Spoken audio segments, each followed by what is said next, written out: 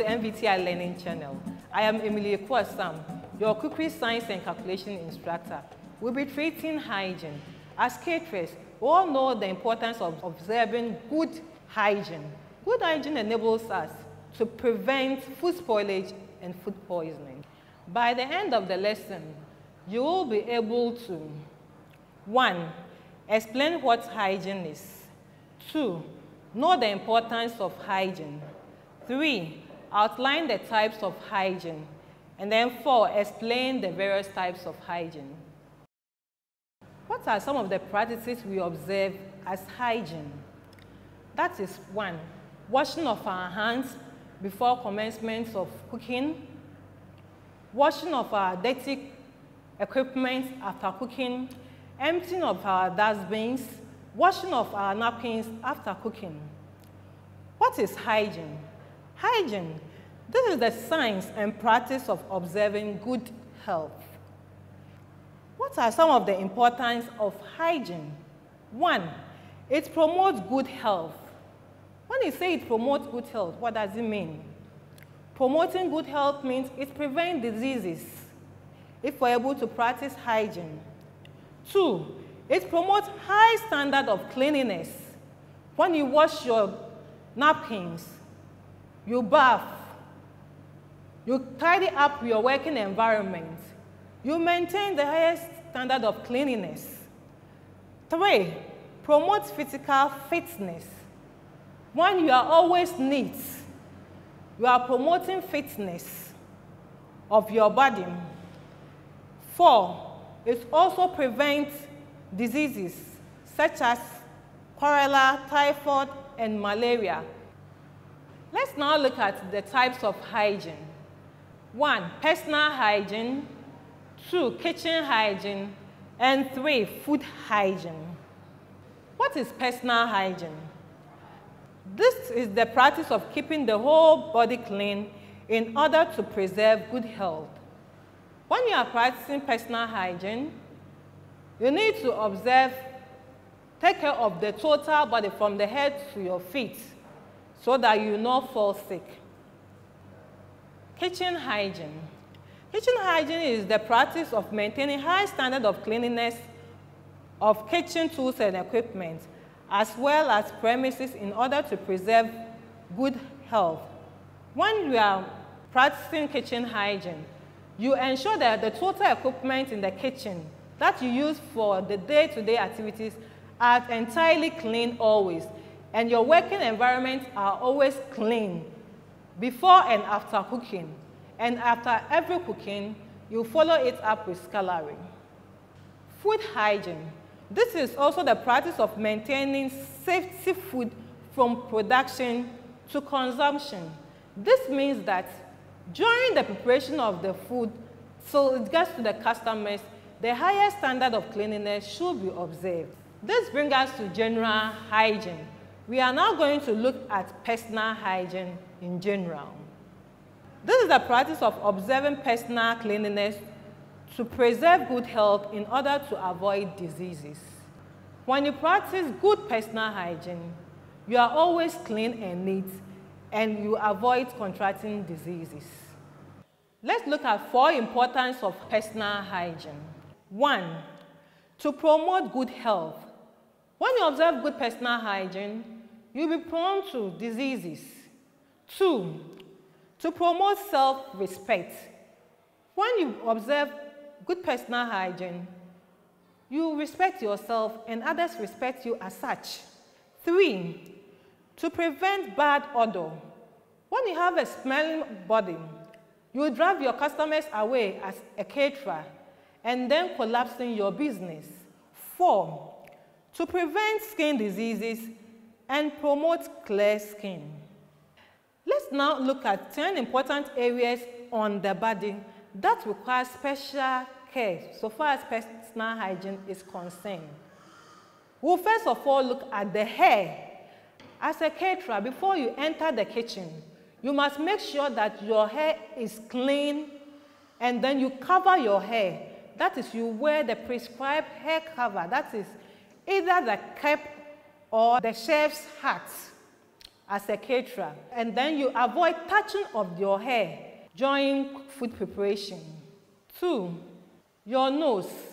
As a caterer, in order to observe good personal hygiene practices, you have to always avoid touching the nose during cooking. And then when you want to sneeze or blow your nose, you cover your food, you go a distance, blow your nose into either a tissue or a handkerchief. When you finish, you wash your hands well, and then you return to your work. 3, your mouth. You always have to make sure that you brush your teeth at least twice a day. And then when you are coughing, you go a distance away from your cooking area or your working area. You cough into your handkerchief or a tissue. Dispose it off. Wash your hand under running water with soap, and then you wipe it with either a tissue or a napkin, and then you return back to your work. The ears. We have to also avoid touching of the ears during cooking, because our fingernails will attract some of the dirt in our ears, and when transferred to our food, will contaminate the food. So as much as possible during cooking preparation, let's all avoid touching of the ears. The hands. You always have to ensure that your hands, your fingernails are always short and neat as a caterer. And then you always wash your hand under running water up to your elbow before commencement of work. The feet. Always ensure to wear the right footwear. For example, a boot or a canvas. And always make sure you wash it very well, dry it in an airy place so that it will not have bad odor. Let's then look at 4 appropriate kitchen clothing. 1, the chef's jacket. The chef's jacket must always be durable and be able to withstand wear and tear, as the prescribed color is white, and then you need to be washing it after each day's activity. 2, the apron. The apron should be of good length. It shouldn't be too short. It should be able to reach your knee so that it will prevent heat from getting into direct contact with your body during cooking. 3, the chef's hat or cap. This also prevents our hair from falling into our food during cooking, and it also prevents germs. When mistakenly your hair is itching you and you scrape it or you touch your hair, you don't transfer germs into the food that you are producing. It also absorbs sweat during cooking. Our footwear should be either boots for the male and then canvas for the female. This prevents hot liquids when accidentally poured on the feet to get into direct contact with the skin.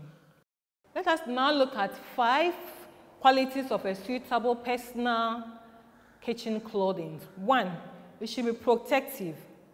That is, the clothes should have the tendency to protect the body from excessive heat. 2, it should be light and comfortable. The clothing should be light in weight and not tight to enable the caterer move freely during preparation of meal.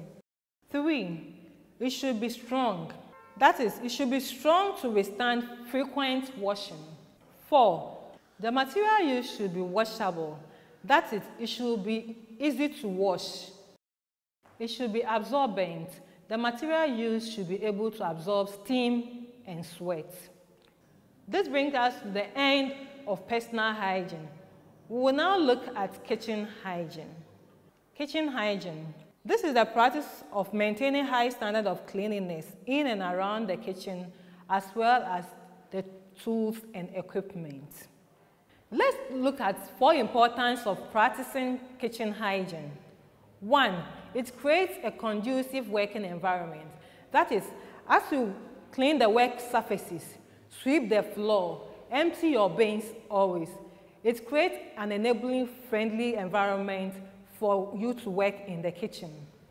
2, it reduces the risk of food spoilage and poisoning. That is, when you observe or practice good kitchen hygiene, it reduces the risk of food spoilage. That is, using different chopping boards to perform different actions reduces the risk of cross-contamination, thereby reducing food poisoning. 3, it promotes a quality image to customers. When customers visit your outlet and realize the place is always neat, it gives them the chance to always patronize your services. 4, it reduces damage of tools and equipment. That is, if you always wash and clean your equipment well, it prolongs the lifespan, thereby helping you to maintain cost or money. Let us now look at 3 essential elements that promote effective kitchen hygiene. 1, good ventilation. There should be good ventilation in the kitchen. That is, enough windows to enable fresh air to enter into the kitchen and then stale air to go out, so that it will create an enabling environment for people working in the kitchen to work effectively. There should also be fumes and extractors in the kitchen to take away stale air from the kitchen. 2, good lighting. Good lighting is also important to enable the kitchen staff see whatever they are doing in terms of cleaning, to be able to clean effectively in the kitchen to promote good kitchen hygiene. 3, plumbing. There should also be enough and adequate hot and cold water to aid in the cleaning of the kitchen. That will, in totality, promote good kitchen hygiene. This brings us to the end of our lesson on hygiene. Let us then do a quick recap on what we learned. We learned about what hygiene is in general, the 3 types of hygiene, that is personal hygiene, kitchen hygiene, and food hygiene. We also learned about the importance of practicing these 3 types of hygiene. In totality, let us all preserve or observe hygiene in order to preserve good health.